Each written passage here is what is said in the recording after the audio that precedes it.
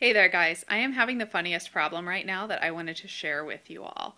I am furiously editing some photos that I took last night for Valentine's Day. If you guys follow me on Facebook, I have um, I had a plan for the Valentine's Day photos, and they were supposed to get done this weekend up at the Grand Canyon, but there was some weather issues, so they didn't get done. So last night I hopped into my studio and I took a bunch of photos.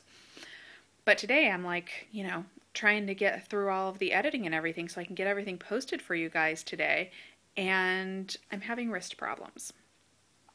And the reason I'm having wrist problems is kind of funny. I used nunchucks for the first time in karate the other day, and a couple of days ago. And on top of that, we did like so many push-ups in that class, and I also ran around after class. Like, I ran farther than I've run in a long time.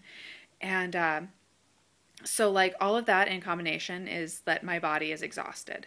And my legs have not been this sore in a long time, and my arms are so sore, and my wrist from doing the nunchuck work is like killing me. So I'm trying to get through these photos, and every time I'm like using my trackball, I'm like, oh, my wrist hurts.